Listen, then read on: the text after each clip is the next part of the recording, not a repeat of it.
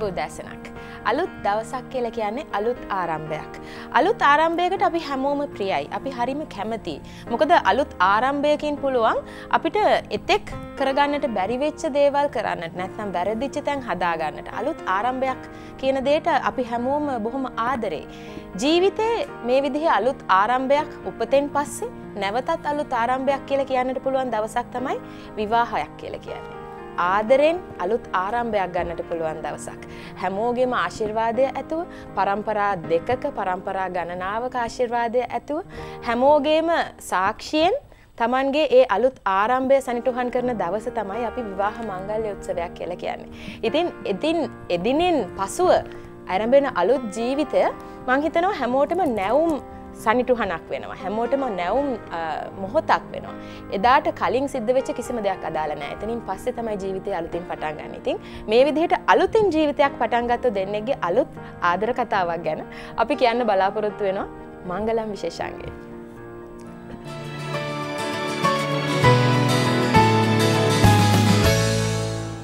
අයිබෝවන් සුබම සුබ උදෑසනක් ප්‍රාර්ථනා කරනවා. ඉතින් ආදරයෙන් පිළිපොන් ලස්සන දවසක ලස්සන උදෑසනක මංගල සිරියාව කැඳගෙන එන්නට සූදානමින් ඉන්නවා ඔබේ නිවහනට මංගලම් විශේෂාංගය තුළ. ඉතින් ආදරය ගැන විවාහය ගැන නේද? අලුත උපන් අපේ අලුත වැඳපු මනමාලි බොහොම ජීවිතයේ අත්දැකීමුත් එක්ක බොහොම ලස්සන ආරම්භයක් ලබා ගත්තා. ඉතින් මේ ආරම්භයත් එක්ක අද දවසේදීත් ලස්සන ආදරණීය යුවලක් අපේ මැදිරියට කැඳවාගෙන ඇවිල්ලා තියෙනවා. ඔවුන්ගේ ආදර කතාව, ඔවුන්ගේ ලස්සන විවාහ උත්සවය අපි ඔබට පෙන්වන්න සූදානම්. ඉතින් හැමෝම බලාගෙන ඉන්නවා කවුද අද හිරු මැදිරිය ලස්සන කරන ආදරණීය ජෝඩුව කියලා. අපි බලමුකෝ ප්‍රී ෂූට් එකේ ඉස්සෙල්ලා.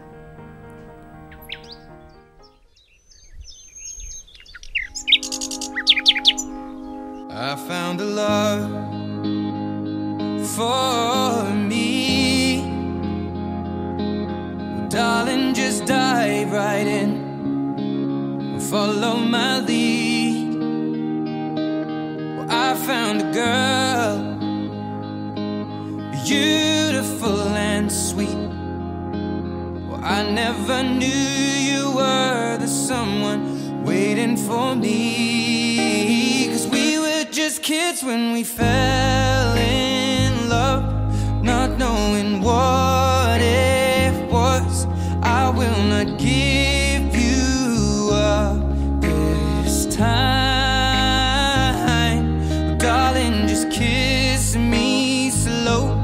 Your heart is all I own, and in your eyes you're holding mine.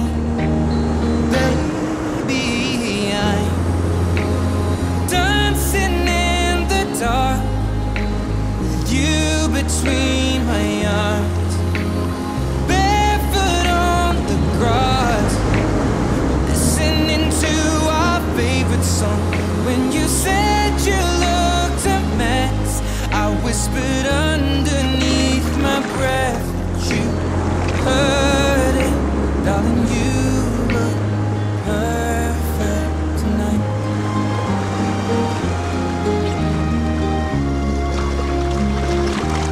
Well, I found a woman අවනි කසු අයිබෝවන් ජය මංගලම් සුබ උදෑසනක්.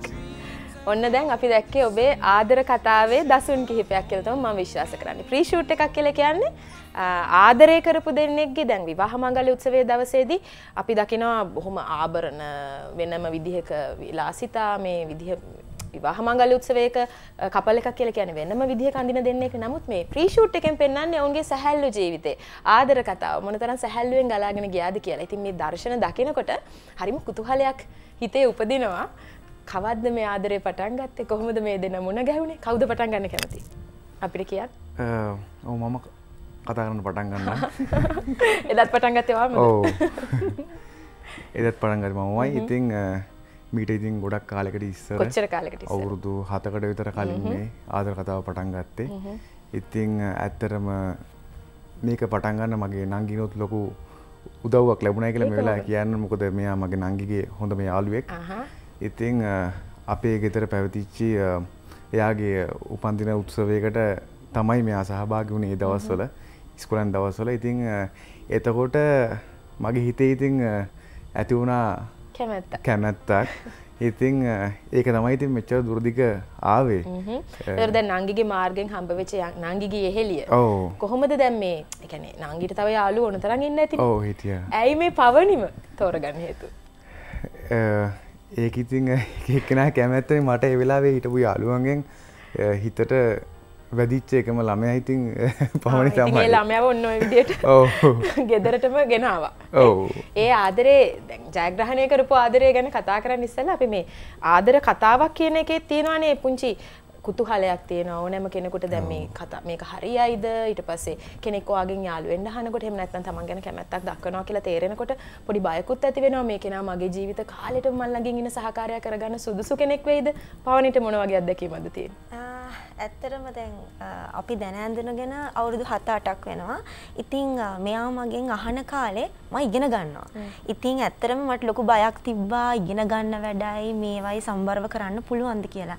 ඉතින් ඇත්තටම මම එයාත් එක්ක කතා බහ කරනකොට මෙයාගේ ගතිගුණ ගැන මට ඇත්තටම ලොකු කැමැත්තක් ඇති වුණා. ඒත් මම මගේ කැමැත්ත ප්‍රකාශ කරේ නැහැ. මොකද මට ඇත්තටම ඕන වුණේ මුලින් හරියට ඉගෙනගෙන ඉන්න. ඉතින් අපි අපේ සාමාන්‍ය විදිහට කතා බහ කරත් මම මගේ කැමැත්ත දුන්නේ නැහැ.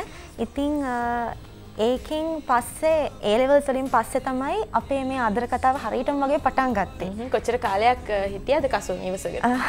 මම ඉවසන් වුණා අවුරුදු 3-4ක් තුනක් විතර වගේ ඉවසන් වුණා හා කියන උත්තරේ ගන්න. බලන්න කොච්චර කැපකිරීමක් කරලා තියෙනවද නේද? ඒ තරම්ම සත්‍ය ප්‍රේමයක්. කොහොම හරි ජයග්‍රහණය කරනවා කොහොම හරි දිනා ගන්නවා කියලා එල්බගෙනම හිටියයි අදහසෙන්නේ. දැන් මේ ප්‍රී ෂූට් එක දකිනකොට කසුන් මේ මං හිතන්නේ ප්‍රී ෂූට් එක ගැන කතා කරන්නම ඕනේ. ප්‍රී ෂූට් එක කොයි විදිහටද සැලසුමුනේ මේ අදහස් කාගේද කවුද ඔබේ ප්‍රී ෂූට් එකේ ඡායාරූප ශිල්පියා? ඔව් ඇත්තටම මේ ශාක්‍ය ස්ටුඩියෝස් තමයි තනෝජ් සහ ඇතුළු කියන්නේ ඔක්කොම ඡායාරූප ශිල්පීන් 5 දෙනෙක් එකට සහභාගී වුණා. මුලින්ම ඇත්තරම තිබිච්ච කාලෙත් එක්ක මම ලංකාවට ඇවිල්ලා ලොකු කාලයක් තිබුණේ නැහැ මේ හැමදේම ප්ලෑන් කරගන්න. මම මේ ෂිප් එකේ ඉංජිනේර කෙනෙක් මම. ඉතින් මම ඇවිල්ලා කාලෙත් එක්ක තමයි මේකට ඉක්මනට ප්ලෑන් කරගත්තේ. ඉතින් ලොකේෂන්ස් වගේක් බලලා ඒගොල්ලොත් කිව්වා රූම් අස්සල හරිය ගාල්ලේ කොටුව මේ පැත්තේ ගොඩක් ෂොට්ස් ගන්න හොඳයි ලස්සන තැනක් කියලා. එතකොට ඉතින් ඒගොල්ලන්ගේ ගිනුත් අදහස් අරගෙන තමයි අපි ඊට පස්සේ ලෑස්ති වුණේ අපි නම් මෙතන අපි අපේ ප්‍රී ෂූට් එක කරමු කියලා. පවනේ එතකොට මේ ඇඳුම් පැළඳුම් මේ විලාසිතා මේ දේවල් ඔයගොල්ලෝ තේරුම් අරගෙන ඔයගොල්ලෝම ඩිසයිඩ් කරපු දේවල්ද නැත්නම් ඇත්තටම අපිට මුලින් ලොකු අයිඩියා එකක් තිබුණ නැහැ. ඉතින් අපි ශාක්‍ය ස්ටුඩියෝ එකෙන් ඇහුවාම ඒගොල්ලෝ අපිට අයිඩියා එකක් දුන්නා. ඕගොල්ලන්ට කැමති දෙයක් කරන්න පුළුවන්. ඒනොට මේ විදිහට ඇඳුම් තිබ්බොත් හොඳයි කියලා. ගොඩක් කැෂුවල් විදිහට තමයි. ඔව් අපි ෆුල් කැෂුවල් වගේ තමයි ගියේ. ඉතින් අපි ඒ අනුව අපි දෙන්නගේ ඇඳුම් මැච් කරගෙන අපි සිලෙක්ට් කරගත්තා. කොස්ටියම්ස් අපි 5ක් විතර චේන්ජ් කරා. හරි. ඒ විදිහට තමයි කොස්ටියම්ස් ඊට පස්සේ ඔබේ මම හිතනවා මේකප් එක උනත් බොහොම චාම් බොහොම ලස්සනයි ඒ කියන වටපිටාවට ගැලපෙන විදිහට ඔය දෙන්නගේ ඇඳුම් මැච් කරගත්තේ ඔය දෙන්න කතා කරලා. අපි දෙන්න කතා කරලා තමයි මැච් කරගත්තේ. ඒ විදිහට කැමති විදිහට මැච් කරගත්තා. මම හිතන්නේ මේ බොහොම ලස්සනට බොහොම අපූර්වට ප්‍රී ෂූට් එක කරලා තියෙන බව පේනවා. ප්‍රී ෂූට් එකකින් කියන සංකල්ප එහෙම නැත්නම් ඔයගොල්ලන්ගේ ආදර කතාව මොනතරම් ලස්සනද කියලා මම හිතන්නේ ඔයගොල්ලන්ගේ ප්‍රී ෂූට් එක දැක්කහම අපිට බලන්නට පුළුවන්. තනුජ් එහෙම නැත්නම් මේ ශාක්‍ය ස්ටුඩියෝ තෝරගන්න විශේෂ හේතුවක් තියෙනවද? ශාක්‍ය ස්ටුඩියෝස් තෝරගැනීමට ඒ කියන්නේ මට කලින් ඉඳන් ඒ කියන්නේ මගේ යාළුවන්ගෙන් මම අසාධනගත්තා. එහෙම මට ලොකු අයිඩියා එකක් තිබුණේ නැහැ මොකද්ද පාවිච්චි ගන්න ඕනි ස්ටුඩියෝ එක කියලා. ඉතින් මාත් මෙයාට කිව්වා පොඩ්ඩක් බලන්න කියලා. ඉතින් මේගොල්ලන්ගේ දෙමව්පියන් මගේ දෙමව්පියන් ඇතුළුව ඉතින් ඊට පස්සේ අපි තීරණයකට එළඹුණා මේ ශාක්‍ය ස්ටුඩියෝස් මේකට අපි යොදාගමු කියන එක. හරි. ඔන්න ඉතින් ඒ ගත තීරණය මොනතරම් සාධාරණද සාර්ථකද කියලා අපිට පේනවා මේ ප්‍රී ෂූට් එක දකිනකොට. දැන් මම කියවනේ ප්‍රී ෂූට් එකකින් අපිට දකින්නට තියෙන්නේ ආදරවන්තයින් දෙදෙනෙකුගේ ආදර කතාවේ ලස්සන. දැන් ආදර කතාව කොහොමත් පොඩ්ඩක් හැල්හැප්පීම් එක පොඩ්ඩක් අභියෝගයක ගලාගෙන යනකොට තමයි කොහොම වුණත් ලස්සන වෙන්නේ. තරමක් අර අභියෝගාත්මක වෙන තරමට කැමතියින් හැමෝම. ඉතින් මේ විදිහට ඔන්න ආදර කතාව ගලාගෙන ගිහිල්ලා එක්තරා තැනකදී ඔය දෙන තීරණය කරන ඔය දෙන විවාහ වෙනවා කියලා. ඔය දෙන මුළු ජීවිත කාලෙම එකට ඉන්නට තීරණයක් ගන්නවා. මේ තීරණය ගත්ත වෙලාවේ වෙච්ච මොන හරි සුවිශේෂී සිදුවීම් තියෙනවද? දෙමව්පියෝ කැමති වුණාද එකපාරින්? ඔව් ඇත්තටම කිසිම ප්‍රශ්නයක් නැතුව එකපාරින් මේ කැමැත්ත ලැබුණා. මොකද අවුරුදු ගානක් තිස්සේ දැන හැඳගෙන හිටපු නිසා වෙන්න ඇති. ඔව් ඒකත් එක හේතුවක්. ඒගොල්ලෝ තාත්තා වුණත් අම්මා වුණත් ඉතින් එහෙම මේ අර ප්‍රශ්න සහගත ස්වරූපයකට කිසිම අවස්ථාවක ඒ දෙන්න සිද්ධ වුණේ නැහැ. මොකද මේ එහෙම ඉතින් කැමැත්ත දුන්නා. ඉතින් ඒක එහෙම අවුලක් ඇති වුණේ දෙපැත්තෙම එහෙමද? දෙපැත්තෙම එහෙමයි. දැන් මේ මං ඇහුවානේ පවනිගෙන් ඇයි මේ කසුන් හරිම කෙනාද කියලා තීරණය කරේ කොහොමද කියලා. කසුන්ගෙනුත් මං අහනවා. ඇයි පවනිම තෝරගන්න හේතු වුනේ? මොන වගේ සුවිශේෂීතාවද ඔබ ඇහැ ඇතුළ දැක්කේ? ඇත්තටම මට මේව හම්බෙච්ච මුල් දවසේ ඒ කියන්නේ මෙහෙමනේ දැන් අර කොල්ලෙක් කෙල්ලෙක් දිහා බලද්දී බලන විදිය පොඩ්ඩක් ගෑනු ළමයිට වඩා බැරරුම් නැහැ ඇත්තටම. හරිම ඒ කාලේ මගේ වයසත් අඩුයි. හරිම සරලයිනේ. එතකොට ඇත්තටම ඉතින් මූලික උනේ මුලින්ම ලස්සන. මම දන්නේ නැහැ නංගිගෙන් මෙයා හොඳ නරකද කියන එක මුලින්ම දැනන් හිටියේ නැහැ. ඉතින් ඒ ළමයි අතරින් කැපිලා පේන ළමයෙක් එතන හිටියා. ඒක තමයි මූලිකවම ඉතින් ඊට පස්සේ කතා බහ කරද්දී ඉතින් එහෙම වෙනකොට මට තේරුණා ඒ හැදිච්ච කමයි ඒ ගති ලක්ෂණයි ඉතින් මට ගැලපෙනවා කියලා. කසුන්ගේ මොන වගේ ගති ලක්ෂණද වැඩිපුරම පවනි කැමති වෙන්නේ? ඇත්තටම එයාගේ ගතිගුණ වෙන අයට වඩා හුඟක් වෙනස් වගේ කියලා මට හිතුණා. ඇත්තටම මටත් එහෙම ලොකු එක්ස්පීරියන්ස් එකක් තිබුණේ නැහැ. අපි දෙන්නගෙන් පළවෙනි ආදරේ. ඉතින් ඒකත් එක්ක එයා හුඟක් මං ගැන හොයලා බලනවා. ඒ හැමදේමත් එක්ක තමයි මට හිතුනේ මෙයා තමයි මට ගැළපෙන හරිම කෙනා කියලා. ඒ විදිහට තමයි ඔන්න දෙන්නගේ ආදර කතාව ගලාගෙන ගියේ. දැන් ප්‍රී ෂූට් එකක් දැක්කා. තවත් බොහෝ දේ දකින්නට තියෙනවා විවාහ මංගල්‍ය උත්සවේ නේද? විවාහ මංගල්‍ය උත්සවයක් කියලා කියපුවාම දකින්නට මොනතරම් දර්ශන තියෙනවද මොනතරම් දේවල් තියෙනවද කතා බහ කරන්න තියෙන. මේ හැම දෙයක් ගැන අපි කතා කරන්න බලාපොරොත්තු වෙනවා. මංගලම් විශේෂාංගයේ නමුත් ඊට මත්තේ පුංචි විරාමයක් ගන්නයි මේ සූදානම් වෙන්නේ. රැඳී සිටින්න මංගලම් විශේෂාංගයේ සමගින්.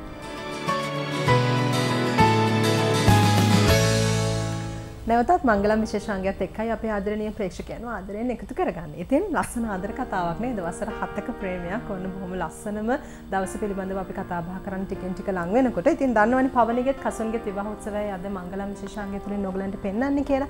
ඉතින් පවනි ලස්සනයි. බොහොම සුන්දර යුවතියක් නේද? ඉතින් ලස්සන හොඳ හයිට් එකක් තියෙනවා. හොඳ පැහැපත් පෙනුමක් තියෙනවා. ලස්සන සිරුරක් තියෙනවා. ඉතින් ඇයගේ මේ ලස්සනම දවසේ ඇයගේ සොඳුරුතුම හීනය සැබෑ කරන්නට ඇය බාර දුන්නේ කාටද? මෑට. ඉතින් මෑව කවුද නොදන්නේ නේද? අපි හැමෝම ආදරය කරන චරිතයක් ඇය. හිරු රැජිනාක්. ඉතින් බොහොම ජනප්‍රිය දක්ෂ රූපලාවන්‍ය ශිල්පිනියක් වන ශ්‍රීමාලි ෆොන්සේකට තමයි මේ වගකීම ඇය බාර කළේ. අයිබෝන් සුබදාසනක් ශ්‍රීමාලි. අයිබෝන් ආයිෂා. හොඳින් ඉන්නවා. මානසි පාට. කාර්යබහුල. කාර්යබහුල. හරි ඒ වගේම තමයි මේ විවාහ උත්සවය තවත් ලස්සන කරන්නට එකතු වුණා අපේ ක්ෂේත්‍රයේ ඉන්න තවත් බොහොම අත්දැකීම් සම්භාරයක් තියෙන ආයතනයක්. ඒ තමයි බ්ලූමින් ෆ්ලෝරා. බ්ලූමින් ෆ්ලෝරා ආයතනයේ දිලුම් බණ්ඩාරත් අපිත් එක්ක එකතු වෙලා ඉන්න නිසාවෙන් දිලුම් ආයිබෝන් සුබදෑසන. ආයිබෝන් සුබදෑසන. හරි. ඉතින් අපි ශ්‍රීමාලිත් එක්ක කතා බහ කරන්න කලින් පවනි මං ඉස්සෙල්ලා දැන් ඔයාව ටික වර්ණනා කරානේ නේද? ඒ නිසා අපිට කියන්නකෝ ඔයාගේ ලස්සනම දවස ගැන ඔයා හීන දකිනවා. එදා දවසේ වෙනම හැඩගැන්වීමක් තියෙන්නේ නේද? මනාලියක් වෙන දවසේ මං හිතන්නේ ජීවිතයේ සොඳුරුතම අත්දැකීම් Tamanගේ ජීවිතයට එකතු කරගන්න දවසේදී ශ්‍රීමාලි ෆොන්සේකා කියන මේ රූපලාවන්‍ය ශිල්පිනිය තෝරා ගැනීමට විශේෂ හේතුවක් තිබුණාද? අනිවාර්යයෙන්ම කි. ඇත්තටම මට මුලින්ම ලොකු අයිඩියා එකක් තිබුණේ නැහැ මං කාලඟටද යන්නේ කියලා. ඉතින් මම පොඩ ඔක්කොම සර්ච් කර බැලුවා. කරද්දී ශ්‍රීමාලාගේ FB page එකත් මම දැක්කා. ඇත්තටම එයාගේ මේකප්ස් හරි සිම්පල්. ඇත්තට මේක තමයි ප්‍රධානම හේතුව උනේ. නැචරල්. ඉතින් කියන්නේ දැම්මත් අර පේන්නේ නැහැ වගේ එහෙම දෙයක්. ඉතින් මට ඒකෙන් තමයි ඇත්තටම ගොඩාක් ආස හිතුනේ. ඉතින් මං එයා ළඟට ගිහින් ඊට පස්සේ කතා කරාම එයා හරි ෆ්‍රෙන්ඩ්ලි. ඕන දෙයක් කතා බහ කරලා අපිට කැමති විදිහකට කරගන්න පුළුවන්. මැච් වෙන්නේ නැත්නම් ඒකත් කියනවා.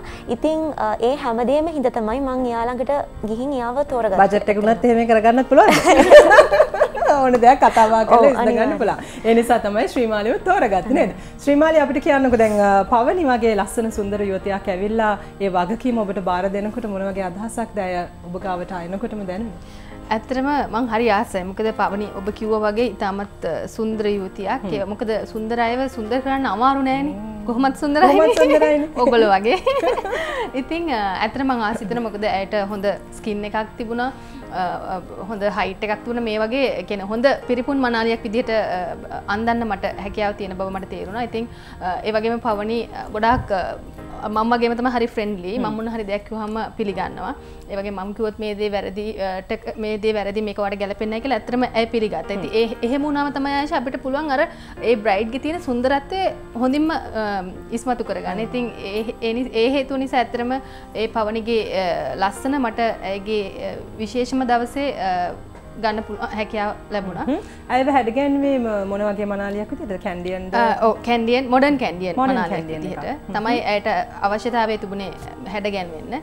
ඉතින් මම හිතන්නේ ඇයගේ ඒ පෙනුම ඇයගේ ඒ නැචරල් බියුටි එක ගන්න මට පුළුවන් වුණා කියලා මම හිතනවා මගේ මේකප් එකත් එක්ක. හරි අපි කතා කරමු දැන් මොඩර්න් කැන්ඩියන් එකක් තමයි පවනි තෝරගෙන තියෙන්නේ. ශ්‍රීමාලිත් එක කතා බහ කරලා මේ බ්‍රයිඩල් අවුට්ෆිට් එකේ පැහැය කොහොමද තෝරගත්තේ සහ මේ ජුවලරිස් මේකප් එක හෙයාර් ස්ටයිල් ආභරණ මේ සියලු දේ පිළිබඳව කතා බහ කරන්න අවස්ථාවක් තියෙනවා. ඔව් සාරි එකත් මමයි පවනි එකතු වෙලා තමයි ඩිසයිඩ් කරේ. මොකද පවනිට තියෙන්නේ ඊටමත් පැහැපත් පැහැයක් නිසා ඕනෑම කල එකක් යනවා. නමුත් ඇයට අවශ්‍ය වුණා මේ ඕෆ් වයිට් කියන කල එක භාවිත කරන. ඒ වගේ මමත් කැමති වුණා ඒ කල එක පවනිට සිලෙක්ට් කරන්න.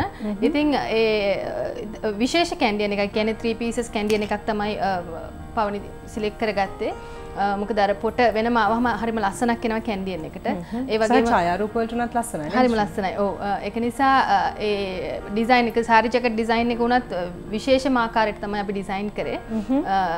ඔයගලන්ට බලන්න පුළුවන් ඒ මේ ජැකට් එකේ අත උනත් ඉතාමත් විශේෂ විදිහට නිර්මාණය කරලා තියෙනවා. ඉතින් ඇත්තටම අර උසත් එක්ක ඒ කියන්නේ පවනි කර මොඩල් ලුක් එකක් තියෙන්නේ. ඉතින් ඉතාමත් සුවිශේෂී වුණා මට අන්දන්න. ඉතින් ගොඩක් ආසාවෙන් මම පවනිව ඩ්‍රෙස් කරේ. ඉතින් මම හිතන්නේ අන්තිමට ඉතාමත් ලස්සන මනාලියක් අපිට නිර්මාණය කරන්න පුළුවන් වුණා. එතකොට දැන් පවනිගේ ටීම් එක අපි දැක්කේ නෑ. බ්‍රයිඩ්ස්මේඩ්ස්ලා හිටියාද? ෆ්ලවර් ගර්ල්ස්ලා හිටියාද? කොහොමද? ඔව් අපි බ්‍රයිඩ්ස්මේඩ්ලා දෙන්නෙක් හිටියා. ඒ වගේම ෆ්ලවර් ගර්ල්ස් දෙන්නෙක් අපි යොදාගත්තා. බෙස්මන්ලා දෙන්නයි, පේජ් බෝයිස්ලා දෙන්නයි. ඔවුන් කොහොමද ශ්‍රීමාලි හැඩගන්නකොට ඒ පැහැ යනුත් එක්ක මොකද හයිලයිට් වෙන්න ඕනේ අනිවාර්යෙන්ම පවනේ දවස ඇයිගේ දවස. ඒ නිසා අපිට කියන්නකෝ බ්‍රයිඩ්ස්මේඩ්ස්ට මොන වගේ පැහැයන්ද තෝරාගත්තේ සහ උන්ට හෙයාර් ස්ටයිල් මේකප් කොයි වගේ ක්‍රමවේදයක් භාවිත කරා? ඇත්තටම පවනික් බ්‍රයිඩ්ස්මේඩ්ස්ලාට ඉතාමත් සුවිශේෂී කලර්ස් තමයි ඇයට අවශ්‍ය වුණේ. මොකද ගෲම් ගේ ඇඳුම විශේෂ නිසා. මොකද ඔහු ඔෆිෂියල් ඇඳුම තමයි ඇන්දේ. ඉතින් ඒකට ගැලපෙන විදිහට තමයි මේ කලර්ස් භාවිතා කරගත්තේ. ඉතින් මම හිතන්නේ මේ හැම කලර් එකක් එක්කම පවනිගේ පෙනුම තමයි අපිට ඉස්මතු කරගන්න අවශ්‍යතාවය තිබුණේ. ඉතින් ඒ කොහොම වුණත් මම හිතන්නේ එදා දවසේ ඒ මුළු ගෲප් එකම ඉතාමත් සුන්දරව හිටියයි කියලා අපිට දැන් පේනවා නේද ආයිෂා? හරිම ලස්සනයි නේද ටීම් එකත් එක්ක ඉන්නකොට මම හිතන්නේ ඒ කලර්ස් හරි ලස්සනට මැච් වුණා. කලර්ස් හරි ලස්සනට මැච් වුණා. ඉතින් පවනි මේ විදිහට ඉන්නකොට මම හිතන්නේ කසුනුත් බොහොම මේ හොඳ පෞරුෂත්වයක් තියෙන මේ කෙනෙක්. ඒ නිසා අපිට කියන්නකෝ එයාගේ ඔෆිෂියල් අවුට්ෆිට් එක මොන වගේද කොහොමද? ඇත්තට මේක මේ සෙරමෝනියල් එකක් මම ඇන්දේ. ඒක ඩාර්ක් බ්ලූ රොයල් බ්ලූ වගේ කලර් එකකින් ගියේ. එතකොට බෙස්මන්ලා දෙන්නත් මගේම තවත් මිත්‍රෝ දෙන්නෙක් යොදාගත්තේ. ඉතින් ඒක ඩිසයින් ඔක්කොම කරේ අබායකින්. එච්චරයි නේද? හරි. දැන් අපි වැඩිදුර කතා බහ කරන්න සූදානම්ින් ඉන්න අපිට ඔව බලන්න ඕනේ. ඒ නිසා මම හිතන අපේ ප්‍රේක්ෂකයන්ට ආසාවෙන් ඉන්නවා කපල් එක එකට තියලා කොයි වගේද ඒ සුන්දරත්වය විඳින්න. හැබැයි ඊට කලින් අපි සූදානම් වෙන්නේ මංගලම් විශේෂාංගය තුනේ පුංචි විරාමයක් ලබා ගන්න. විරාමයෙන් පසු අපි ඉක්මනටම එනවා.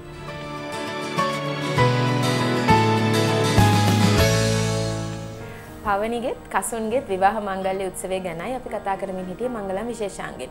කසුන් දැන් මේ අපි පවනිව දැක්ක පවනිගේ යෙහෙලි යන්න දැක්ක. නමුත් කසුන තාම දැක්කේ නැහැ. හැබැයි කිව්වා සෙරමෝනියල් කිට් එකක් තමයි යන්නේ කියලා. ඔබ නාවික ඉංජිනේරුවරයෙක් විදිහට මොකක්ද විශේෂිත ඇඳුමක් තියනවද අඳින්නට අවශ්‍ය? විශේෂ ඇඳුමක් තියෙනවා. ඉතින් මුලින් ඉඳන්ම මගේ රැකියාවත් එක්ක මම පවනිත් එක්ක කතා කරා විවාහය දවසේ අඳින ඇඳුම ගැන. ඉතින් එතකොට තීරණයකට ආවා ඊට පස්සේ මගේ මේ නාවික ඉංජිනේරුවන්ට අපිට තියෙන විශේෂිත ඇඳුමක් තියෙනවා. ඒක සෙරමෝනියල් එක ඒක ඇඳලා වෙඩින්ග් ගන්න හිතුවා. මේ අපි දකින්නේ ඒ සෙරමෝනියල් ඇඳුම. දැන් මේ වගේ ඇඳුමක් අඳින්න හැමෝටම අවසරයක් නැහැනේ කසුන්. නැහැනේ ඔව්. ඉතින් ඒක විශේෂිත වරප්‍රසාදයක්. ඔව් විශේෂිත වරප්‍රසාදයක්. ඉතින් ඒ නිසාම මේ වගේ විශේෂිත ඇඳුමක් හදාගන්නේ කාටද කියන එකත් හැමෝටම පවරන්න පුළුවන් අභියෝගයක් නෙමෙයි. ඔබ මේ අභියෝගය කාටද පැවරුවේ? මම මේ අභියෝගය පැවරුවේ අබායක තියෙනවා. ඒකට තමයි පැවරුවේ. ඉතින් ඒගොල්ලෝ හරිම මට සෑහෙන්න ඒක මේ උදව් කරලා ඒක ඒ අන්දමට හරියාකාරවම මේ ඒක නිල ආකාරයෙන්ම නිල ඇඳුම නිර්මාණය කරලා තිබුණා. මේක අපිට පේන්න තියෙන ටිකක් ඩාර්ක් ෂේඩ් එකක්. මේක නිල් පැහැයක්ද? ඕක ඩාර්ක් බ්ලූ එකක්. ඕල්මෝස්ට් බ්ලැක් කලර් එක වගේ තමයි පේන්නේ. ඒත් එක නේවි බ්ලූ එක. හොඳයි. එතකොට මේ ඔබ මේ විදිහට බ්ලූ ෂේඩ් එකෙන් ඊට පස්සේ අර අත වටේට රින්ග්ස් තියෙනවා මේ වගේ ස්ට්‍රයිප්ස් ටික එනවා රෑන්ක් එකත් එක්ක. ඉතින් ඔව්. මේ විදිහට වෙනස්ම විදිහේ ඇඳුමකින් තමයි ඔබ සැරසිලා තියෙන්නේ. ඒ වගේම මේ හැට් එකකුත් තියෙනවා. මේ හැට් එක තබා ඇතිනේ නිර්මාණය කළාද නැත්නම් මේක ඔබේ? ඒක එතන නිර්මාණය වුණ නැහැ. ඒක ගණ්ඩ යන තියෙන එකම තැන තමයි වනිගසේකර එක ලේක් හවුස් එක ළඟ තියෙන. එතනින් තමයි කැප්ස් ඒ පී කැප්ස් එක නිර්මාණය වුණේ. හොඳයි. දැන් ඔබව මේ විදිහට දකිනකොට මට ආස හිතෙන ඔබේ යහළුවන් මොන විදිහටද ඇඳලා හිටියේ කියලාත් දකින්න. මොන වගේද ඔවුන්ගේ ඇඳුම් නිර්මාණය වුණේ? ඔවුන්ගේ ඇඳුනුත් එතනින්ම තමයි නිර්මාණය වුණේ. කල එකේ පොඩි වෙනසක් තිබුණා. මොකද ගරුම්ටරා චුට්ටක් වෙනස් වෙන්න ඕන නිසා නැත්තං ඒ ආකාරයෙන්මයි නිර්මාණය වුණේ. ෆුල් ගෲප් එක දකින්න ලැබුණේ. හිතන්නේ හරිම ලස්සනයි, හරිම ගාම්භීරයි. අර කිව්වා වගේ නිල ඇඳුම් කට්ටලයක් කියන එක හොඳින් කැපී පෙනෙනවා. සාමාන්‍යයෙන් මංගල උත්සවයක මේ මනාලිය සහ මනාලියගේ යෙහෙලියන්නේ කැපී පෙනෙන. නමුත් මේ මංගල උත්සවයේ මං හිතනවා හැමෝම කැපිලා පෙනෙන තත්ත්වයක් තමයි තියෙන්නේ. ඒක නිසාම මං හිතනවා විශේෂිතයි. මේ වර්ණ තෝරා ගැනීම මේ හැම දෙයක්ම ගැන තවදුරටත් කතා කරන්නට ඕනේ අයෂා. ශ්‍රීමාලි මේ දැන් ඇත්තටම මනාලියක් කියලා කිව්වහම විවිධ අදහස් තියෙනවා. ඇත්තටම රූපලාවන්‍ය ක්ෂේත්‍රයේ මේ වෙනකොට බොහොම මේ පුලුල් වෙලා තියෙනවා. ඉතින් රූපලාවන්‍ය ශිල්පීන් රාශියක් ඉන්නවා. ඉතින් ඒ අතරිනුත් ඇයගේ සුන්දරතම සීනය සබා කරන්න තෝරගන්නේ ශ්‍රීමාලි ෆොන්සේකා ඔබව. ඉතින් ඒ නිසා අපිට කියන්නකෝ විශේෂත්වයෙන්ම අය ඔබ ගැන කතා බහ කරේ මේ මේකප් එක පිළිබඳව. ඒ නිසා අපිට කියන්නකෝ මොකද්ද මේකප් එකේදී ඇත්තටම මනාලියක් වුණාම මේකප් එකේදී මොනවා ගැනද හිතන්නට අවශ්‍ය වෙන්නේ? ඇත්තටම මේකප් එකේදී අපි හිතන්න ඕනේ මේ මනාලිය කියන එක. දැන් මේ පවණි අපි පවණි විදියට තමයි දෙන්න ඕනේ. මංගල දවසේ පවණි වෙස්මුණක් දාලා වෙනස් කෙනෙක් කරන එක නෙමෙයි අපි කරන්න ඕනේ. මොකද මම හිතන්නේ ඒක ලොකු කතා බහක් තියෙනවා මේ වෙනකොට.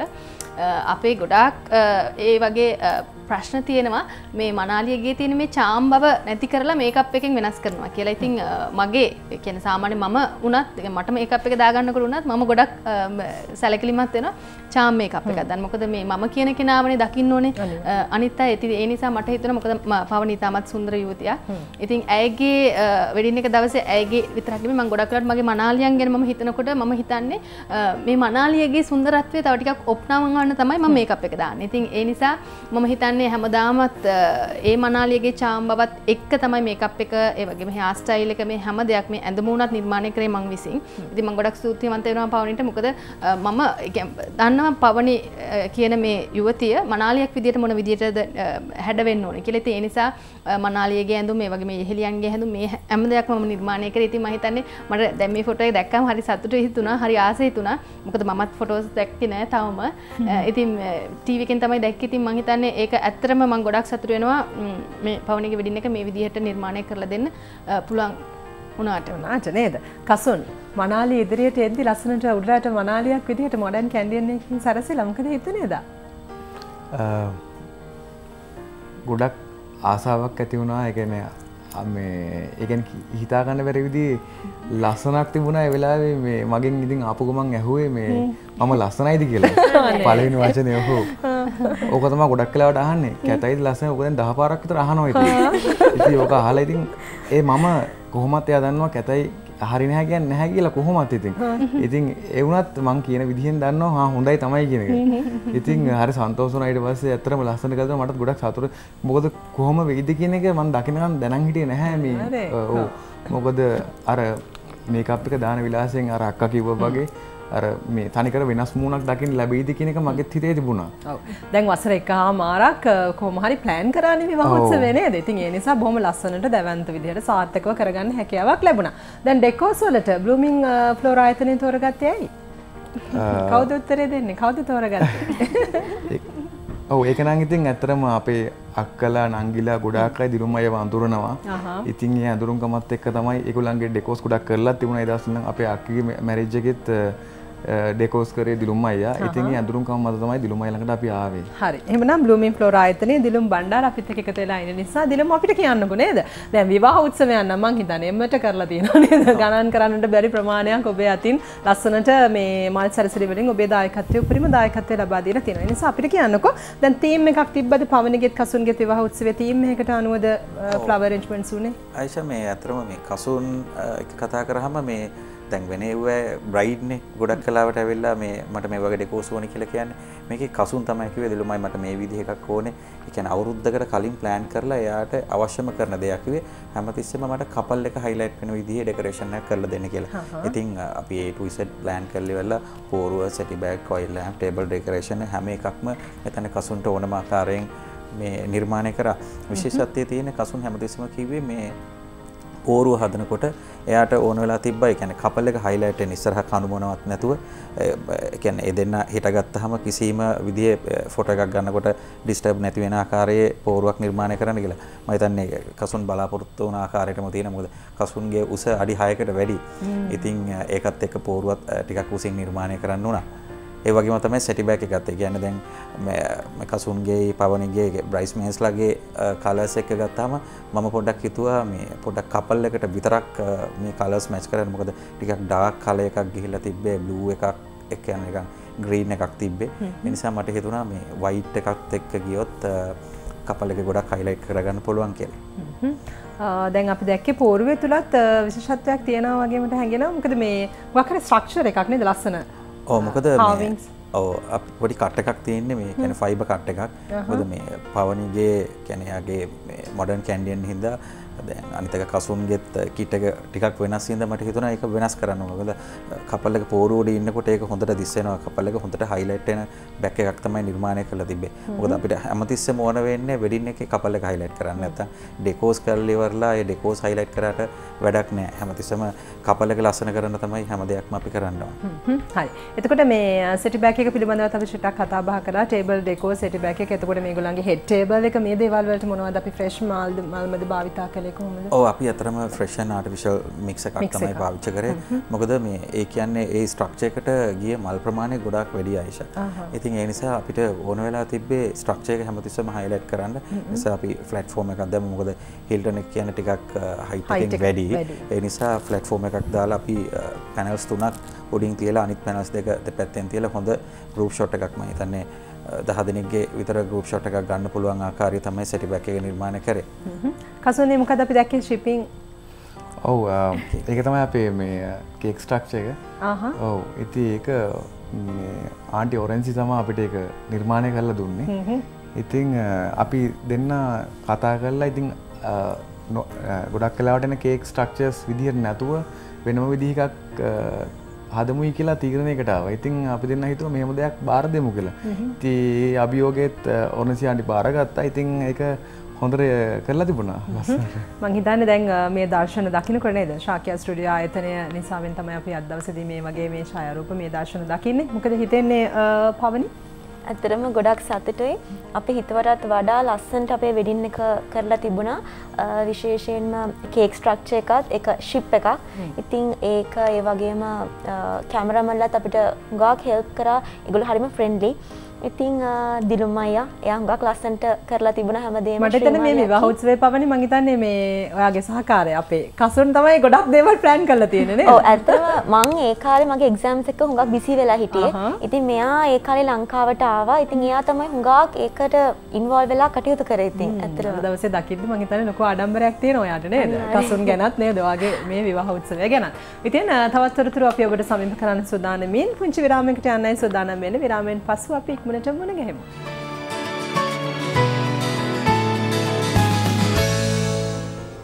අවුරුදු 7ක් ප්‍රේම කරලා අවුරුදු 1කමාරක් සැලසුම් කරලා ගත්තු බොහොම උජාරුවට මේ හැමෝම සහභාගී වෙලා හැමෝගේම ආශිර්වාදය ඇතුව ගත්තු මේ විවාහ මංගල්‍ය උත්සවය ගැන කතා කරන්නේ කසුනුත් පවනිත්. දැන් මේ විවාහ මංගල්‍ය උත්සවයක අපි ඔබේ මේ සැලසුම ගැන කතා කරා. මොන විදිහේ තීම් එකක්ද, මොන විදිහේ කේක් එකක්ද, මොන විදිහේ ඩෙකොරේෂන්ස් තිබුණේ කියලා කතා කරා. නමුත් කපල් එක හෝල් එක ඇතුළට එනකොට තමයි කපල් එක දකින්නේ මේ ඩෙකොරේෂන්ස් පළවෙනි වතාවට. ඉන්පස්සේ ඉවෙන්ට් එක ගලාගෙන යනකොට එක් අයිටම් එකෙන් අයිටම් එකට එනකොට පෝරුව, ඊට පස්සේ ඔයිල් ලැම්ප් එක, කේක් එක, ඊට පස්සේ ෂැම්පේන් ෆවුන්ටන් මේ විදිහට එකින් එකට ගලාගෙන යනවා ඉවෙන්ට් එක. මේ මුළු ඉවෙන්ට් එකම තමයි මම හිතන්නේ සහභාගී වෙන කෙනෙක්ගේ මතකේ රැඳෙන්නේ. ඔබේ ඇඳුම් පැළඳුම් විතරක් නෙමෙයි, මල් සැරසිලි විතරක් නෙමෙයි, මුළු ඉවෙන්ට් එකම. ඉතින් අපි කතා කරමු ඔබේ ඉවෙන්ට් එක කොයි විදිහට සැලසුම් වුණේ, කොයි විදිහට ගලාගෙන ගියේ. කසුන් කතා කරමු. ඔව් අපි ඉවෙන්ට් එක කලින් ඇත්තටම අපි ඔක්කොලම සහභාගී වෙලා පවුල් දෙකෙන්ම අම්මා තාත්තා අපේ නංගි විශේෂයෙන්ම ඊට පස්සේ හිල්ටන් එකට ගිහිල්ලා ආදිල් මතක් කරන්න ඕනේ මේ වෙලාවේ කෝඩිනේටර් අපේ අපි ඔක්කොම සැලසුම් කරා දිනයක එක්කහුව වෙලා මේ කොහොමද මේක එදා දවසේ උදේ ඉඳන් හවස වෙනකම් ඉවෙන්ට්ස් ටික වෙලාවල් දාලා ඔක්කොම මේ අජෙන්ඩා එකක් අපි ප්‍රිපෙයාර් කරගත්තා. අනිවාර්යයෙන්ම නැකත් තුලා තියෙනවා මේ නැකත් තුලා සිද්ධ වෙන්නටත් ඕනේ. ඔව්. ඊට පස්සේ ඒවැ වෙනස්කම් එදා හැමෝගෙම හැමොත් එක්කම කතා බහ කරලා ඊට පස්සේ අපි වෙඩින් එක දවසේ සිද්ධ වෙන විදිය හරියටම තීරණයකට එළඹුණා. ඊට පස්සේ විවාහ මංගල උත්සවයේ දවසේ උදේවරුේ ඉඳන් ඒ දේවල් ඒ ආකාරයෙන් ඉතින් සිද්ධ වුණා. දැන් මේ අපිට දකින්න ලැබෙන්නේ පෝරුවේ චාරිත්‍ර සිද්ධ වෙච්ච විදිය. මේ අෂ්ටක කියන අය කවුද? මේ අයව මතක් කරන්න කැමතිද? ඔව් ඇත්තරම ඒක පවනිලාගේ තාත්තා තමයි අෂ්ටක කියන මේ මහත්මයාව කැඳවගෙන ආවේ. ඒගොල්ලන්ගේ පරම්පරාගතව අෂ්ටක කියන මහත්මයෙක් තමයි ඒ. පවනි දැන් මේ සැරසිලි දකිනකොට අපිට දැනෙන දේ තමයි හරිම පිරිපුන් කියන එක. මේ දකින දර්ශන හැම එකක්ම පිරිලා. බොහොම ලස්සනයි. අර විවාහ මංගල්‍ය උත්සවයක අපි බලාපොරොත්තු වෙන ඒ උජාරුව, ඒ කියන දිස්නය තියෙනවා මේ කියන මේ සැරසිලි වල. ඉතින් ඔබට මොකද හිතුනේ දා දවසේදී? ඇත්තරම දැන් මම ඔය හැමදේම දැක්කේ හෝල් එකට ඇතුල් වෙනකොට. ඉතින් එළිය ඉඳන් බලද්දී හරියම ලස්සනයි ඒක. පෝරුවත් හුඟක් ලස්සනට උස්සට ඒ හැමදේම හරියම ලස්සනට තිබුණා. ඉතින් ඇත්තරම විශේෂයෙන් මතක් කරන්න ඕනේ මගේ හස්බන්ඩ්ගේ නංගි සුබෝදා. එයා හුඟක් උදේ හෝල් එකට ගිහින් මේ හැමදේම කෝඩිනේට් කරලා හරියම ලස්සනට එයා මේ වැඩේ කරලා තිබුණා දිලුම් අයියත් එක්ක එකතු වෙලා. ඉතින් හරියම ලොකු තෘප්තියක් දැනුණා. ඒ වෙලාවේ ඒ හැමදේම දකිද්දි සෙටි බෑග් එක, හෙඩ් ටේබල්, ලෑම්ප්ස් හැමදේම හරිම ලස්සනට තිබුණා. දැන් සාමාන්‍යයෙන් වෙඩින් එකක දැන් කාලේ නම් වෙඩින් ප්ලෑනර් කෙනෙක් ඉන්නවා. නමුත් ඔබේ වෙඩින් එකේ වෙඩින් ප්ලෑනර් කෙනෙක් නැතුව තමයි මේ හැම දෙයක්ම ඔබ සහ ඔබේ පවුලේ අයගේ උදව්වෙන් කරගත්තේ. ඒක නිසා මම හිතනවා දිලුම් මේ විවාහ මංගල උත්සවේ ලොකු වගකීමක් ඉටු කරන්නට ඇති කියලා. ඒ ගැනත් යමක් කියමු. ඔව් වෙඩින් ප්ලෑනර් කෙනෙක් ගැනීමට මූලික අවශ්‍යතාවයක් මතුවුනේ නැහැ මෙතනදී. මොකද ඒ මගේ නංගි නිසා ඇය තමයි සෑම දෙයක්ම මේ බලලා ඒ ආකාරයට සිද්ධ කරමු කියලා මේ මූලික වෙලා කටයුතු කළේ. ඉතින් මම අනිත් ටික ඔක්කොම ප්ලෑන් කරා. වෙඩින් එක දවසේ උදේ ඉඳන් මොකද මට එදාට ස්ට්‍රෙස් එකක් ගන්න බෑ. ඒ අය ටික කළා. ඔව් අපි මේ දකින්නේ ඔයිල් ලෑම්ප් එක. මම හිතන්නේ මේ ඔයිල් ලෑම්ප් එක ගැනත් එමක් කතා කරන්න ඕනේ ආයිෂා. ඔව් මම හිතන්නේ ඔයිල් ලෑම්ප් එක හරි ලස්සනයි. මේ සහ දැන් මේ විවාහ උත්සවයට සහභාගී වෙනකොට ඇත්තටම දෙලු මේ අපිට විඳින්න බලන්න ගොඩාක් දේවල් තියෙනවා දැන් විවාහ උත්සවවල නේද? ඩ්‍රෙකෝස් කියලා කියනකොටත් අපි හැමෝම කෙනෙක් බලන දැන් හිල්ටන් හෝටලේ අපි දැකලා තියෙනවා. නමුත් අද කොහොමද හිල්ටන් හෝටලේ? එදා කොහොමද තිබුණේ? ඒ වගේ වෙනසක් හැම වෙලාවෙම අපේ ඇහැ ගොඩක් වෙලාවට ප්‍රිය කරන වෙනස් දෙයක් අත්විඳින. ඒ නිසා අපිට කියන්නකෝ දැන් ඔයිල් ලෑම්ප් එක ගත්තත් වර්තමාන කාලේ ගොඩක් වෙලාවට සාම්ප්‍රදායික පහනින් මිදිලා වෙන විදිහට නිකන් හැංගින් ස්වරූපයට තමයි අපි ගොඩක් වෙලාවට දකින්නේ ඔයිල් ලෑම්ප් එක. ඒ නිසා අපිට කියන්නකෝ මෙතනදිත් අපි දකින්නේ ඒ ආකාරයෙන්. ඒකට මේ විශේෂත්වයක් තිබ්බ. මොකද මට අවශ්‍ය වෙලා තිබ්බා මේ හෝල් එකේ අපි සෙන්ටර් එකකට තමයි, ඒ කියන්නේ එන්ට්‍රන්ස් එකෙන් ආපු ගමන් තමයි පෝරුව පේන්නේ. ඒ නිසා පෝරුව ඊට පස්සේ ඔයිල් ලෑම්ප් එකට යන්න තියෙන්නේ. එතකොට හෝල් එකේ මැද තැනකට තමයි ඔයිල් ලෑම්ප් එක එන්නේ. ඉතින් ඒකේ පොඩි වෙනසක් කරා හැංගින් ඔයිල් ලෑම්ප් එකක් කරා. මොකද අපි කපල් එකට විතරක් නෙමේ දෙමාපියන්ට උනත් පත්තු කරන්න පුළුවන් ආකාරයට ටිකක් පහන් කියන්නේ ග්ලාස් එකකට කැන්ඩල් එකක් දාලා කිහිප දෙනෙක්ට පත්තු කරන්න පුළුවන් විදිහට තමයි ඔයිල් ලෑම්ප් එක නිර්මාණය කරගත්තේ. ඒකේ විශේෂත්වය තියෙන අර හෝල් එක මැදට එනකොට අපි එක පැත්තකට විතරක් නෙමෙයි ඩෙකරේෂන් එක කරලා තිබ්බේ, වටේටම ඩෙකරේෂන් එක ඕන පැත්තකින් ගත්තාම මේ ඔයිල් ලෑම්ප් එක කියන එක ෆිල් වෙලා තිබ්බා. ඒ කියන්නේ ඕන පැත්තක ඉඳලා ගෙස් කෙනෙකුට දකිද්දී ඕන පැත්තකින් හරි ලස්සනට පිරිපුන්ව දකින්න කියන්නේ. දැන් කසුන්ගේ කපල් ෂොට් වලදී ඒක පේනවා.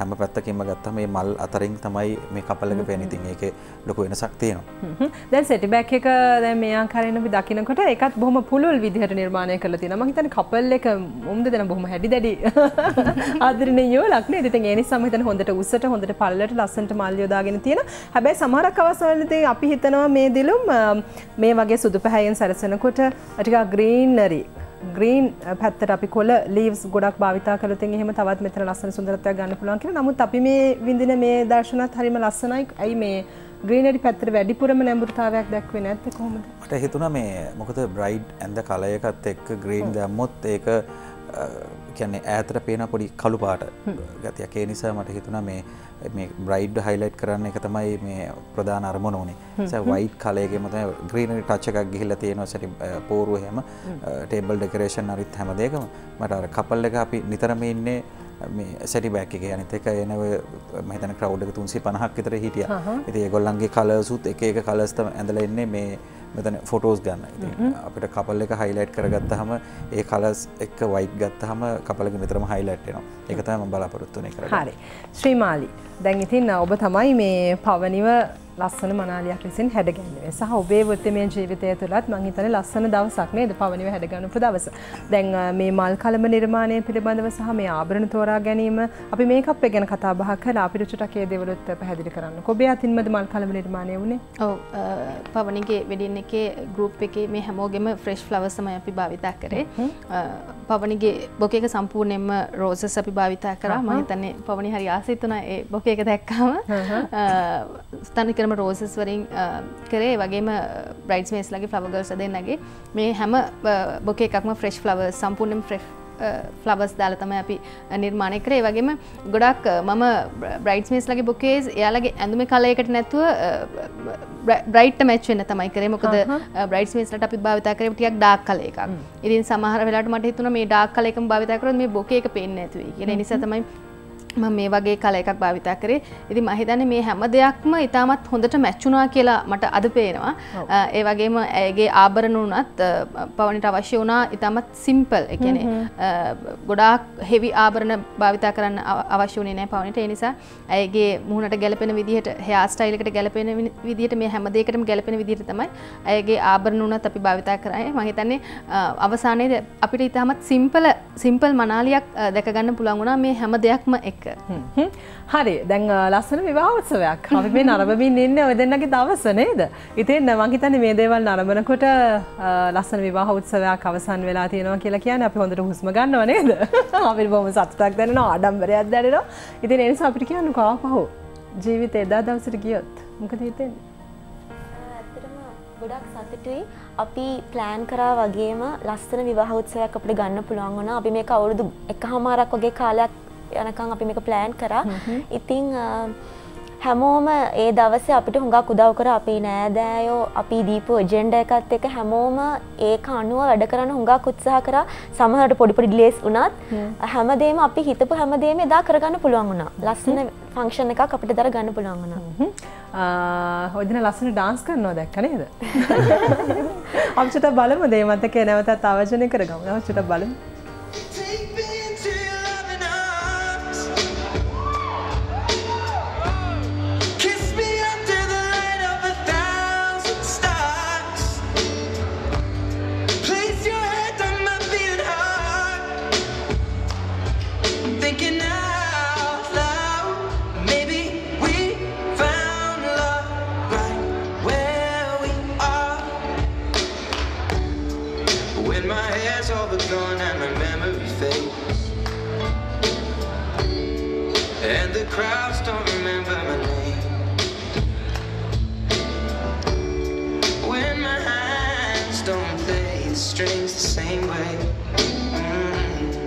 I know you will still love me the same.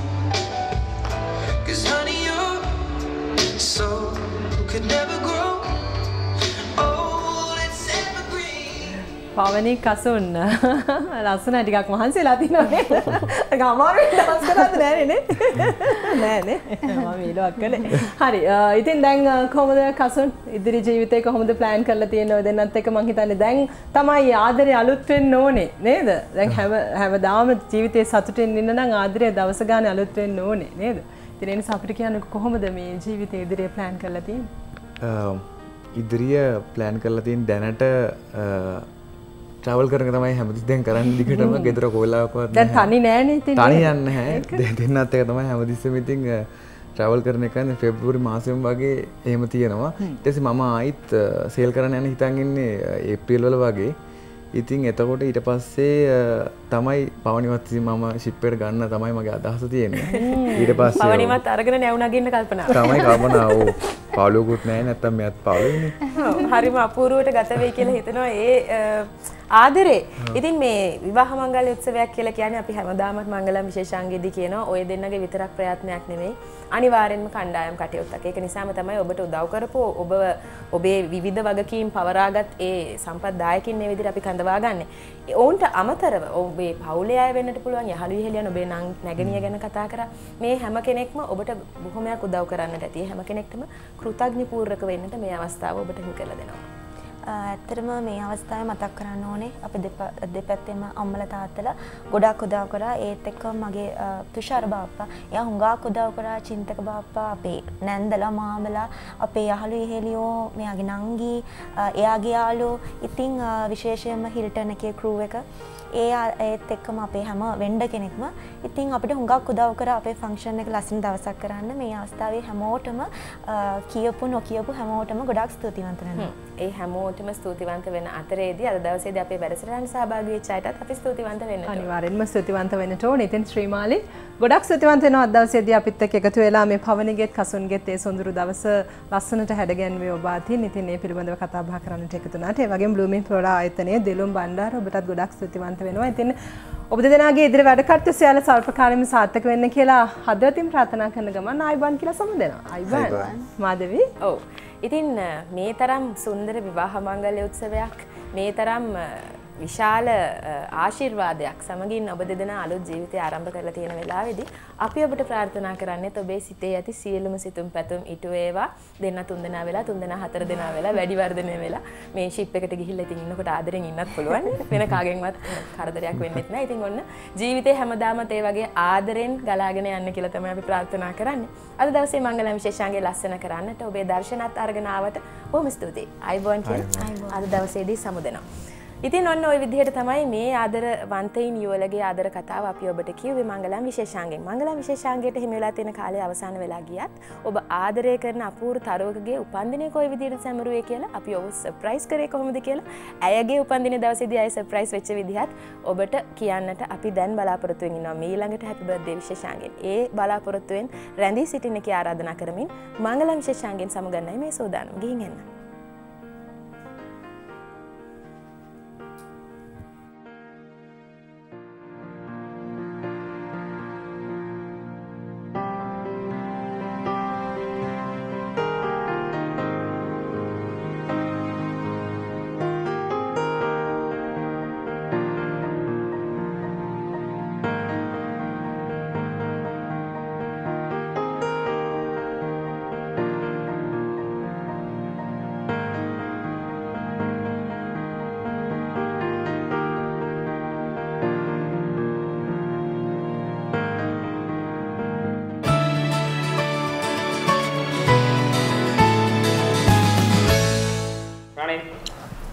Action.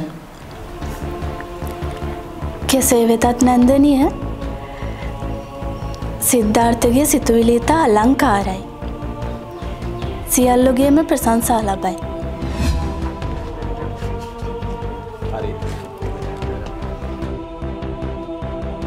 අගබිසූන් වහන්ස මටත් අවසර තිබේද කුටියට පැමිණීමට? හරි. නුඹවහන්සේ හමුවීමට හිරු ටීවී එකෙන් පැමිණ සිටිනවා.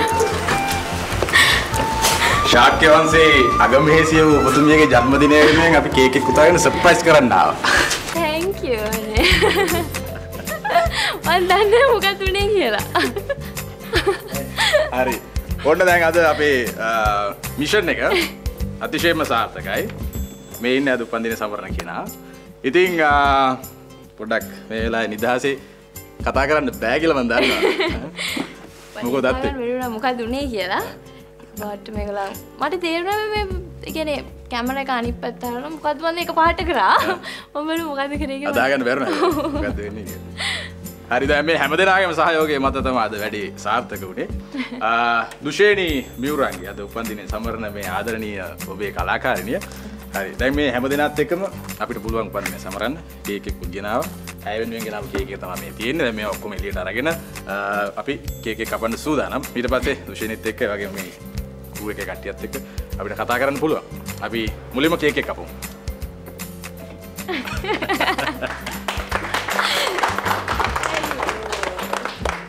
අද සම්පූර්ණයෙන්ම රාජමාලිගේ ලොකු කුමන්ත්‍රණයක් ශ්‍රී සිද්ධාර්ථ ගෞතම ටෙලිනාට්‍ය රුගත වෙන මේ රුගත කිරීම සිදුවන ස්ථානයේ ඉඳන් අද දුෂේනිව සර්ප්‍රයිස් කරන්න අපිට පුළුවන්කමක් ලැබුණා. මේ හැම දිනාගේම සහයෝගය අපිට ඒකට ලැබිච්ච නිසා වැඩේ සාර්ථක වුණා. දුෂේනි දැන් ඔන්න හිතා ගන්න බැරි වැඩක් තමයි මෙතන උනේ. පොඩ්ඩක් කියන්නකෝ දැන් අපි අහගෙන එනවා දකින්නකොට මොකද ඇත්තටම හිතුනේ? හිරුවෙක් ඉතින් හැමදාම සර්ප්‍රයිස් කරනවානේ. ඒක තමයි අපි සිද්ධාර්ථ ගෞතම නාට්‍ය වැඩ කරන ගමන් හිටියේ. ඉතින් ටොලොමයි ප්‍රභාතය ගයානයි අපි හැමෝම.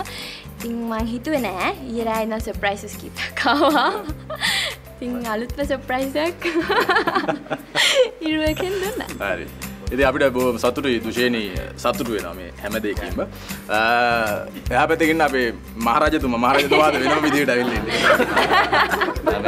සාමාන්‍ය අපි දකින්න මහරජතුමා නේ මෙතන ඉන්නේ. ඔව් මම මේ දුෂේනිගේ බර්ත්ඩේ එකකින් හින්දා අද පොඩ්ඩක් ලස්සනට ඇඳලා ආවා. ඒ වගේ මම වගේම ටොලොමිත් එහෙම ටොලොමි ඊයේ රෑ ඉඳලා මහැරලා. බර්ත්ඩේ එකේ වෙන්නේ. ආදරණීය ටොලොමි කියලා අපි හඳුනා ගන්න නමුත් අපේ සහෝදරයා අකිල.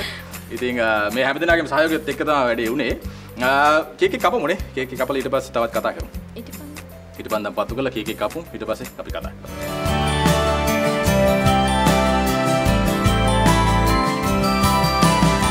හරි ඔන්න දැන් අපි කේක් එක කපන්න ලෑස්ති. ඒ අතරේ තවත් තෑගි භෝග ගොඩක් එනවා. කුමාරිකාව පිරිවරාගෙන උපන්දිනේ සමරන තමයි සැලසුම යත් වෙන්නේ. හරි අපි කේක් එක කපමු. හැමෝම විශ් කරමු. නේද? Happy birthday to you. Happy birthday to you. Happy birthday dear Dusheni. Happy birthday to you.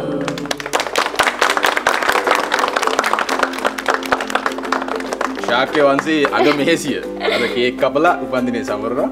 ඉතින් මම හිතනවා ශ්‍රී සිද්ධාර්ථ ගෞතම ටෙලිනාට්‍ය නරඹන අපේ රටේ ඉන්න බහුතරයක් වූ ආදරණීය ප්‍රේක්ෂකයින්ටත් සුන්දර අත්දැකීමක් අද. ඒකනේ නේ. අපි නැවත සුබ උපන්දිනයක් ප්‍රාර්ථනා කරනවා දුෂේන්ට. සියලු කටයුතු සාර්ථක වෙන්න කියලා. අපේ ප්‍රභාත් රෝචන නිෂ්පාදකතුමා, ඒ වගේම අපේ අධ්‍යක්ෂකතුමා මේ හැමදෙනාම බොහොම ආදරණීය විදිහට තමයි මේ උගත කිරීම සිදු කරන්නේ. අපේ මහරජතුමා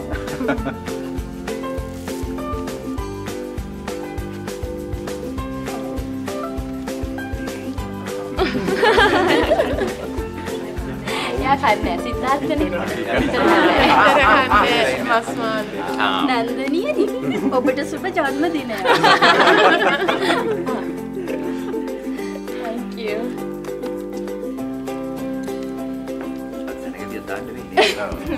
හරි දැන් ගොඩක් අය ඔන්න කේක් කපලා අපි දුෂේන්ට සුබ පතලා දැන් ඔන්න කතා බහ කරන්න පුළුවන්. මුලින්ම මේ අපේ අධ්‍යක්ෂකතුමා පැත්තටම යන්නේ. අපේ බොහොම දක්ෂ නිර්මාණකරුවෙක් දුෂේනි මියුරංගි. කොහොමද අධ්‍යක්ෂකතුමාගේ අදහස අනුව නිලියක් විදිහට කොහොමද දක්ෂතාවය?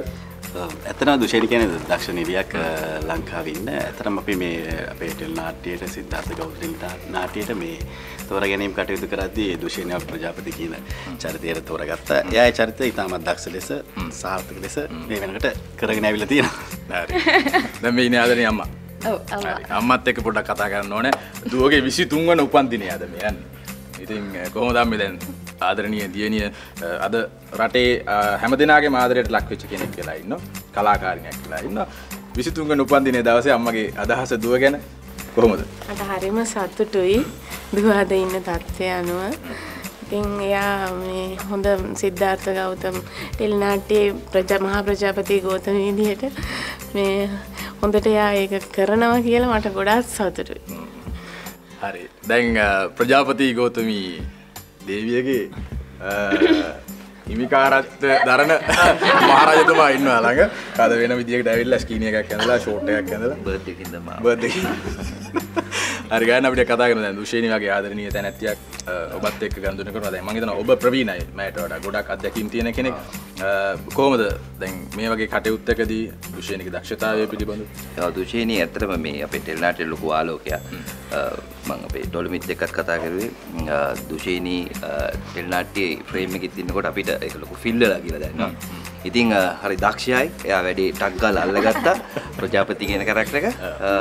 ඉතින් ගොඩක් සන්තෝෂයි එයාගේ තියෙන ලස්සනයි හැකියාවයි එක්ක අපේ රටට ලොකු සම්පතක් දුෂේනි. දැන් මේ හැම එකකම ශක්තිය බවට පත් වෙන්නේ අපේ ආදරය. Happy birthday. ප්‍රභාත් රෝෂණ මම හිතනවා මෙතුමා තමා මේ හැම එකක් පිටුපසම ඉන්න ප්‍රබල ශක්තිය බවට පත් වෙන. ප්‍රභාතයි දැන් අද ඔන්න අපි පොඩි සර්ප්‍රයිස් එකක් දුන්නා ඇවිල්ලා. ලොකු සහයෝගයක් දුන්නා. බොහොම ස්තුතියි ඒකට මුලින්ම.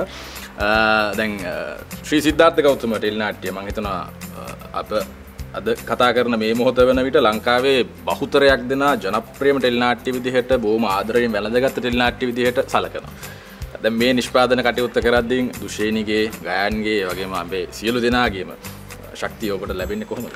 ඔය ඇත්තටම දැන් අද මේ ලොකු දෙයක් ඇත්තන දුෂේනිගේ බර්ත්ඩේ එක දවසම මේක කියන්න ලැබීම. ඒ කියන්නේ අකිලගේ අධ්‍යක්ෂණයෙන්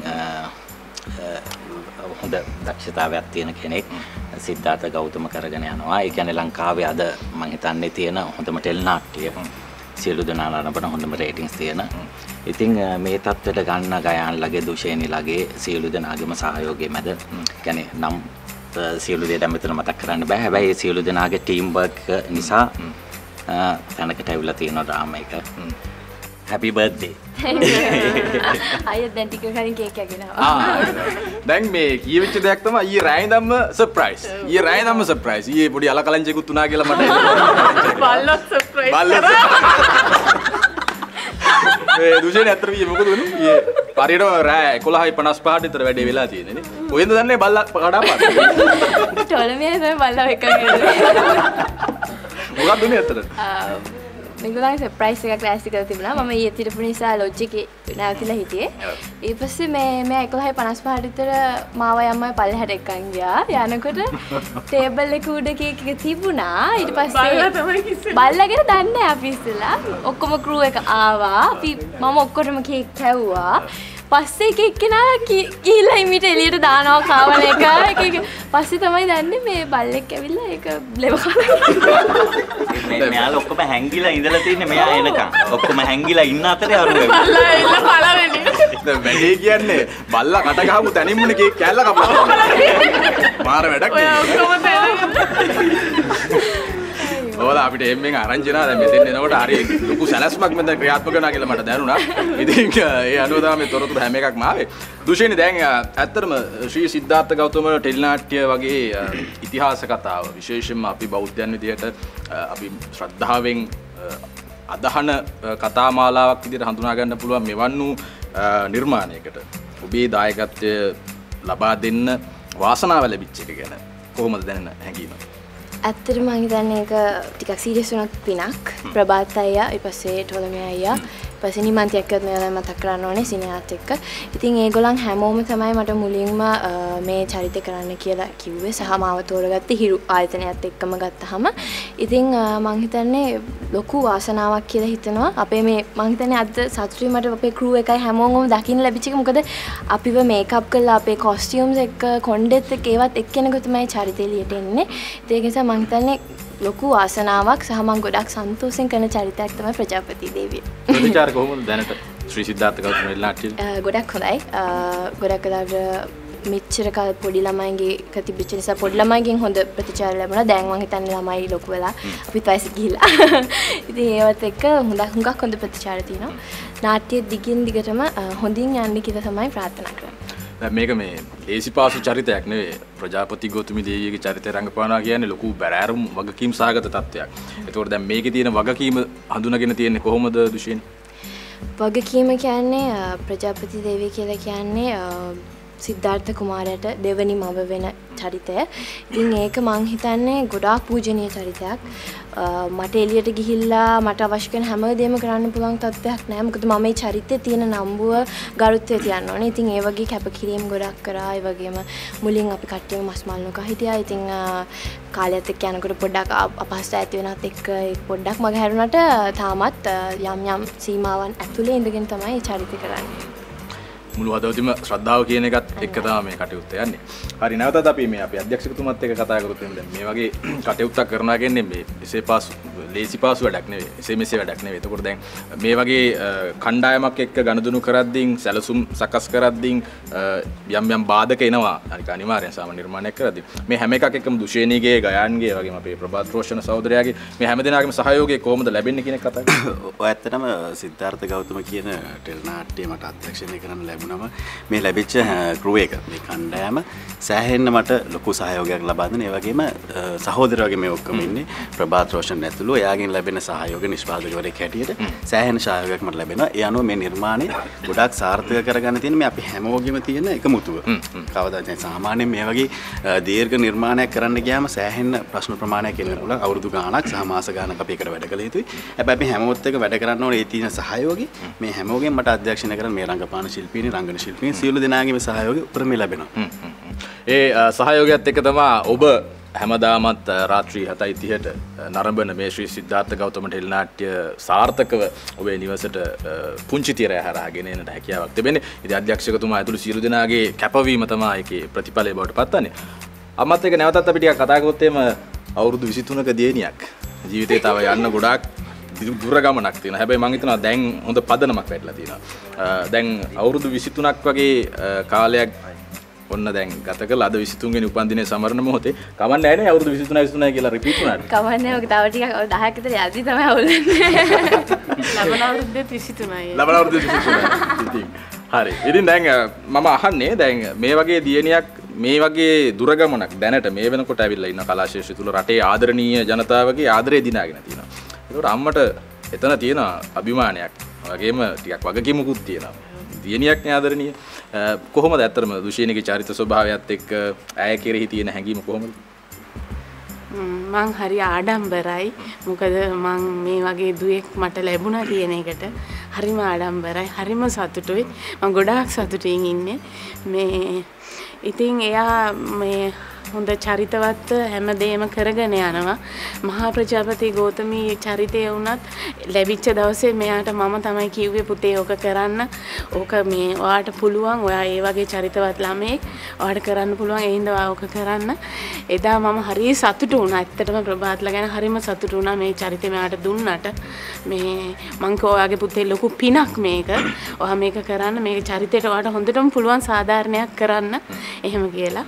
ඉතින් හිරු ටීවී එකට ස්තුතිවන්ත වෙනවා මේ වගේ චරිතයකට මෙයාව තෝරගත්තට.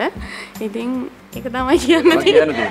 දැන් මම ඊළඟට අහන ප්‍රශ්නේ දුෂේනී ටිකක් කරකලා අතාරින විදිහේ ප්‍රශ්නයක් වෙන්නත් ඉඩ තියෙනවා. බය වුණාද? හැමදාම සුද්ධෝදන රජතුමාගේ බිරිඳ වෙලා ඉන්නද කල්පනාව? මං හරි. දැම්ම කාගේවත් බිරිඳක් වෙන්න බෑ. හරි දැන් ගොඩක් අය බලන්න දැන් සාමාන්‍ය දුෂේනී පිළිබඳව කතා කරද්දී ඒක මම මේ කියන දේ මේ ආදරය කියලා කියන්නේ මේ රසිකයින්ගේ ආදරය හොඳ. දැන් හැමදෙනාගේම ආදරෙත් එක්ක හුඟ දෙනෙක් බලන දුෂේනී ආදරය ගැන මොකද හිතන්නේ කියලා. කොහොමද අදහස ගැන? ආදරය කියන්නේ මං හිතන්නේ ඒක එක එක්කෙනා ඒක දිහා බලන විදිය වෙනස්.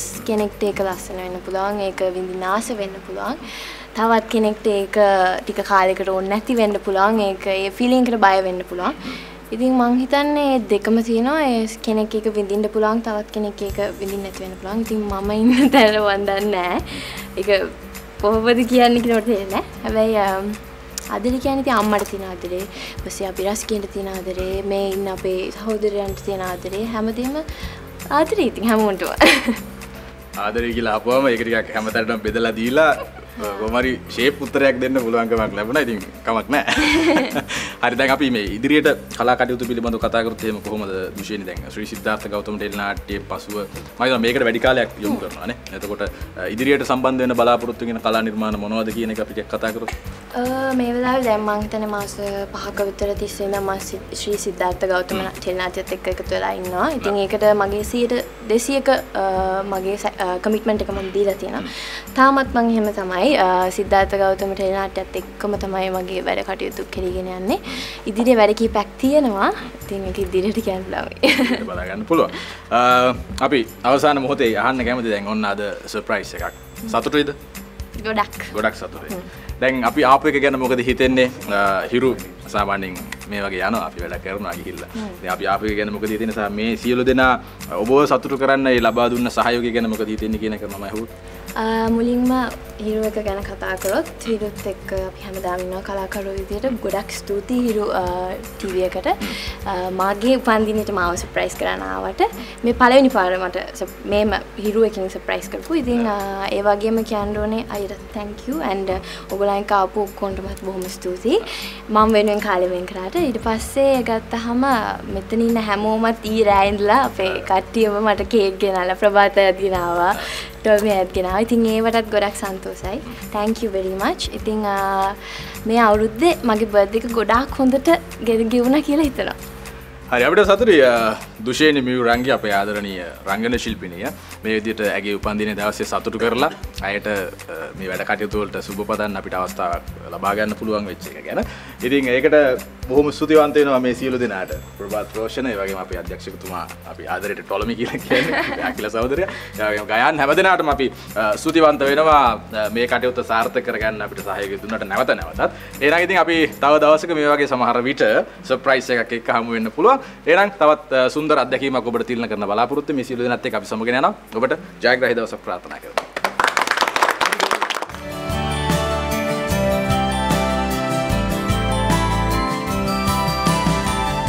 ඉතින් ඔන්න අද දවසේ වින්දනීය උදෑසන බොහොම ආදරණීයයි. අපූර්ව විවාහ මංගල උත්සවයක් දැක්කා. ඒ වගේම සර්ප්‍රයිස් එකක් දැක්කා. බර්ත්ඩේ සර්ප්‍රයිස් එකක්. මංගල මනාලියක් සහ විවාහ බර්ත්ඩේ කුමාරිකාවක්. මේ දෙදෙනාගේම සතුටත් එක්ක තමයි දවසම ගලාගෙන ගියේ. ඉතින් වින්දනීය උදෑසනට හිමි වෙලා තියෙන කාලය මේ විදිහට ගෙවිලා යන නිසා වින්දනීය උදෑසනින් සමගන්නයි මේ සූදානම් වෙන්නේ. ඉතින් ඒ වෙලාවේදී ඔබට ප්‍රාර්ථනා කරන්නේ ඔබේ ජීවිතය හැමදාමත් ආදරෙන් පිරී තිබේවා කියා. ගිහින් එන්න. ආයිබෝවන්.